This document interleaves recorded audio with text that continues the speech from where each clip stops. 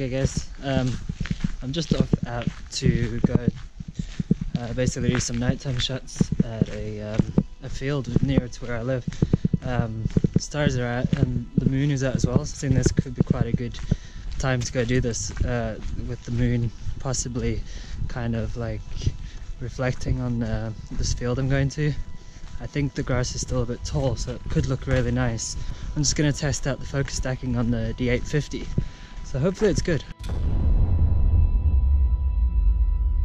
Okay, so right now I'm out at the field that I'm going to be testing the focus stacking with. It's a bit cold, but the moon is still out, so there's some nice shine on the field, and there's some stars as well, which is really good, so that's going to add to the photo. I'll be using my Tamron 24-70 G2 lens, also the Nikon 50mm 1.8, and I will be shooting both wide open, so I'll be setting the focus stacking to narrow focus so that it basically doesn't move too much, which will allow for the focus stacking to have enough images to stop any blur being in the image. The reason why I wanted to test this at night is because generally to get the foreground in, you take one shot of the foreground and then you take a shot with the stars in focus.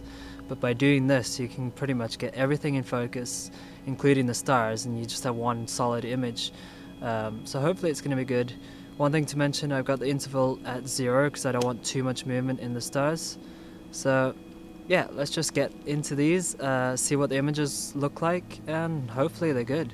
Okay, so this is one of the shots I'll be working with. Obviously in video it's a little hazy and dark. I've had to really boost up the ISO to see this. Hopefully it looks a little good. So basically what you'll see is pretty much everything will be in focus in the actual image. But I mean, this is kind of cool. There's some stars up in there, and I'll just test this out, see how it looks, and then I'll go and test out a few other places as well. Hopefully it's gonna be good. But I mean, with the moon being out, there's not so many stars, but otherwise it's quite nice. You got the Big Dipper just right overhead, so I think I'll get that in the shot. Okay guys, so we're back at my computer now. I just wanted to show you one of the images that I'll be stacking together, and I just wanted to show you what the difference was between where the focus was. So the first image of this one is obviously focused on the grass here right in the foreground. The last image you'll see is focused on the stars and the sky. But one thing you really notice with the Tamron 24-70 is the focus breathing. Look how different that is. It kind of zooms in a lot when you focus to infinity. Photoshop's gonna have to do a little bit more work to align everything together, so hopefully that'll be okay. The image was shot at ISO 3200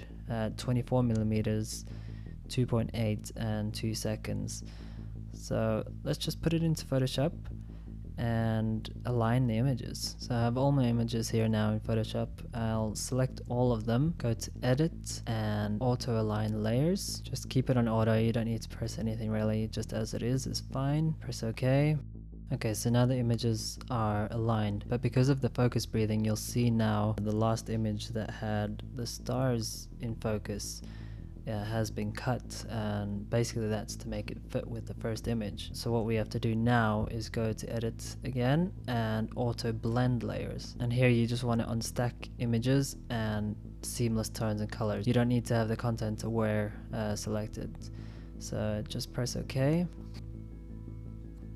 Okay, so that's the image done. Obviously it's not looking completely great. It's been cut a bit, so I need to crop it, and I need to fix the stars because obviously you're getting some of the bokeh balls from when the focus was mainly just on the foreground. So I just have to clean up the stars a bit, and then the image is done.